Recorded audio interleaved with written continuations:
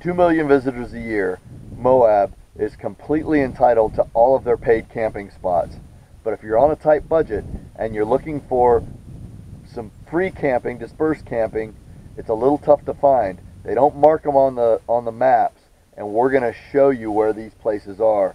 This is where we are right now. This is a free camp spot that is not on a marked map anywhere. We even went to the BLM office and asked them, and they didn't circle any spots on the map for us. They don't even sell maps there. They give away these little kind of okay maps, but we found it. We're going to show you where it is. But if you're going to camp here, there's one thing you're going to absolutely need, especially if you're going to have a visit from a law enforcement officer out here, and that is a porta potty. So here's what happened since our last video. We went to the BLM Moab office, which is at 82 Dogwood Avenue, and we were greeted by Judy at the front desk, who was very friendly but didn't give us a map. They didn't even have maps to sell except for these little printout maps on a little newspaper thing that didn't show any BLM land that was free to camp at. This is what the map looked like. So this is what she gave us, and you can clearly see that camp only in campsites is in blue and white. And here's Moab. I'm going to show you that a little bit better in a minute. This is the Colorado River that has all paid camping all through here. Here's Arches National Park, which isn't that far from Moab, maybe 5 or 6 miles.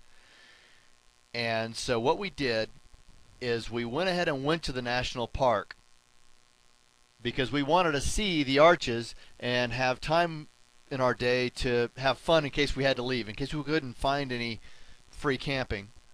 After we left, a friend of mine said to check out Poison Spider, so we went down to Poison Spider. Now we're looking at the Google map of the same thing. There you go, Moab.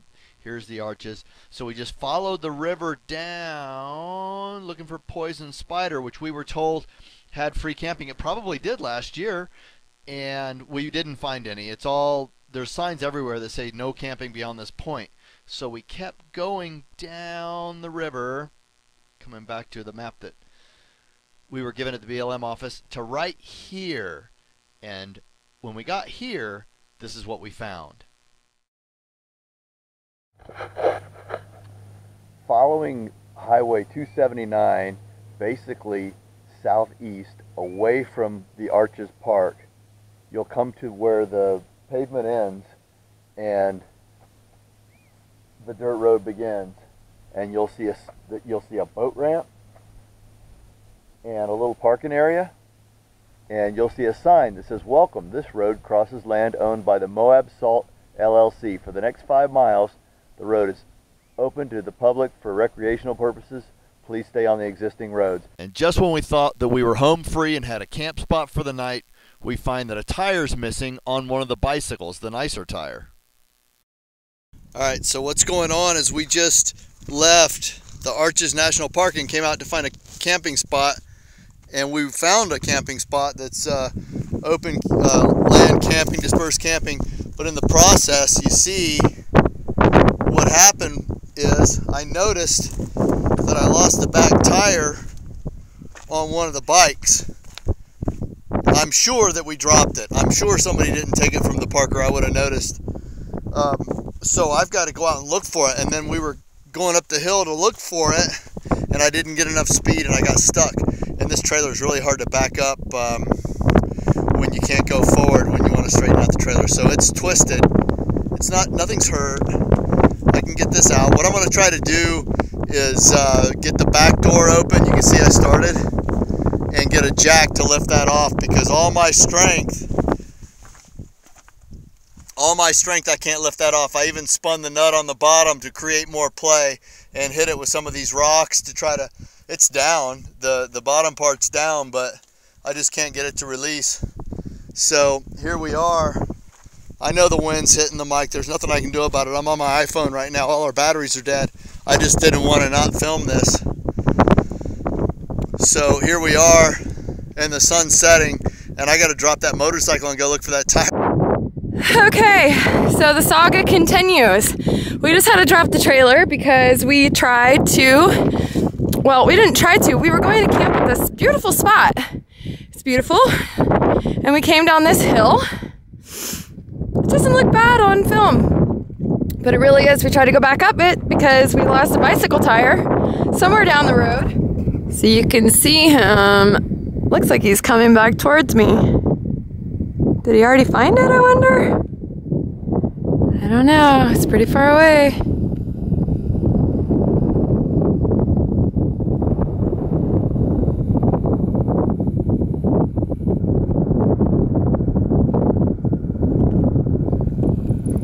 So about a mile down that road, it was sitting on the side of the road, and we passed a guy coming up here. Yeah. Who had to have seen it. Yeah. And was nice enough to just leave it there, knowing we'd come back for it. I don't know what this would cost, a specialized DD Swiss rim with a tire and a rotor, but we don't have it.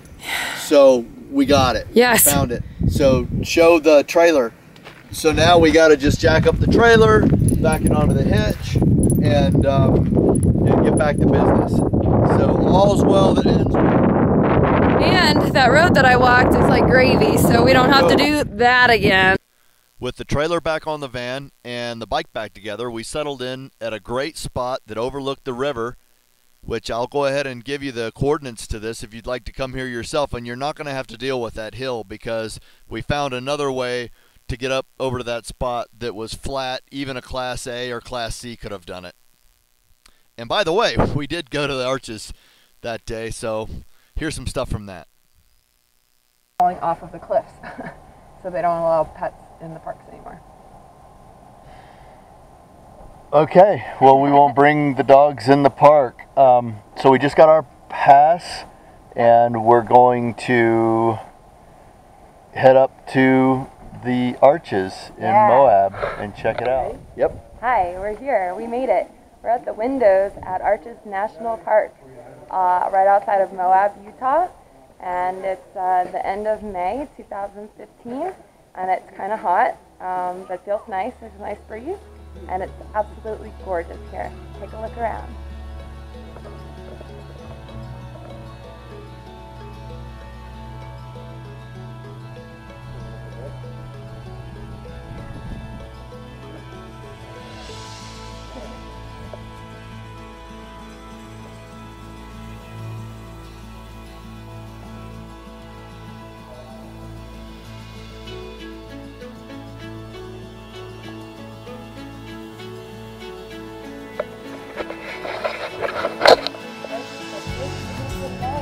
Very cool stuff here.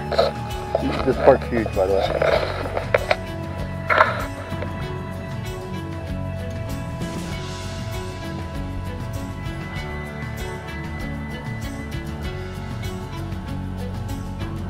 Your ball. What am I going to get that off? You just ball. Just come on. Break yourself.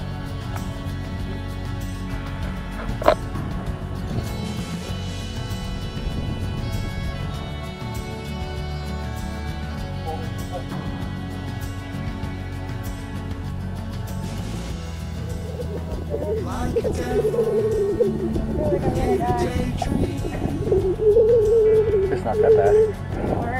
That's down. That's where we've been so far. It's not that bad. It's probably in the high 80s or something, the temperature.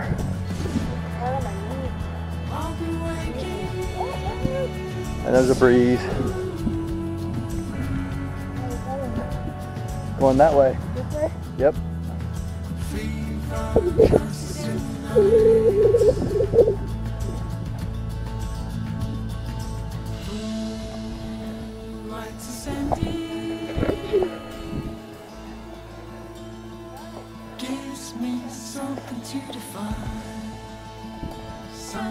He says, I ain't no dummy.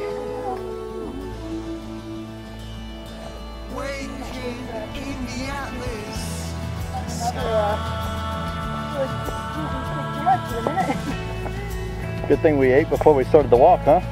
Yeah, I would have been able to do something. Okay, we're almost at the top of what is it? Delicate Arches? Is that what it's called? Yeah. Oh, it's it. This is far away. Far away arches. Yeah, it's kind of funny. We got up to the top of the ridge thinking that it would overlook it, and then it was just more trail. Oh, you guys know it's freaking half hour. It's all right. I know. I'm glad that the sun's behind the clouds now. Because I'm like...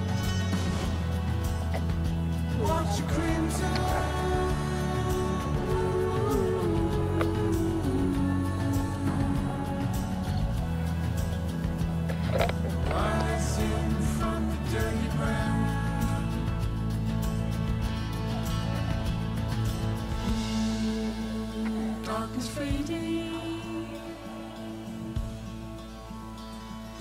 What do you think?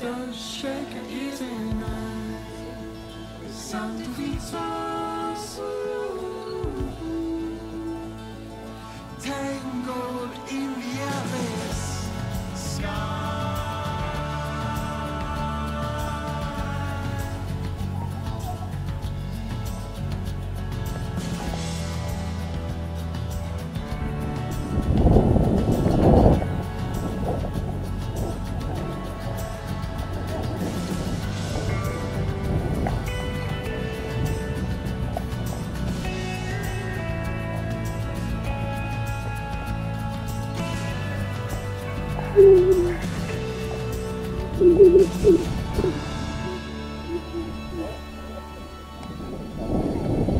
So is this what's on the Utah license plate, this one? I don't know. Looks like it.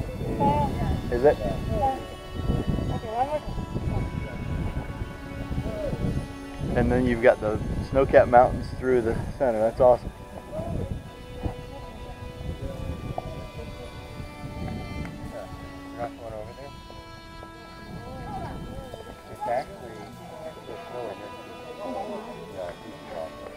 Am I in the way?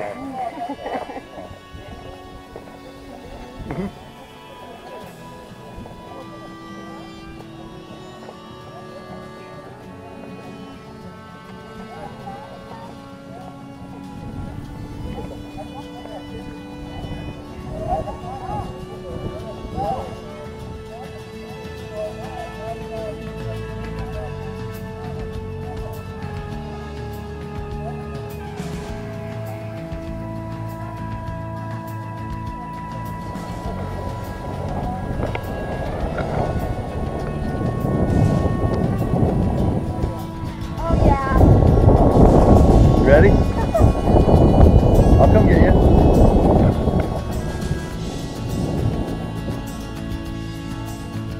I feel like Crystal Method should be playing a concert later tonight.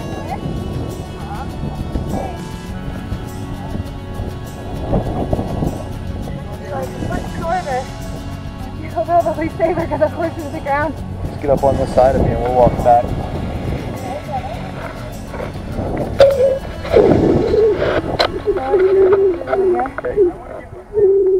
Coming up in our next video, we're going to show more of Arches National Park, namely Devil's Garden. I'm going to take a ride on Potash Road or Potash Trail, looking for more free camping. We're going to take a look at both Goose Island and Grand Staff campgrounds right there on the river near Moab, and we might even have a run-in with some code enforcement as I check out Gemini Bridges on the motorcycle.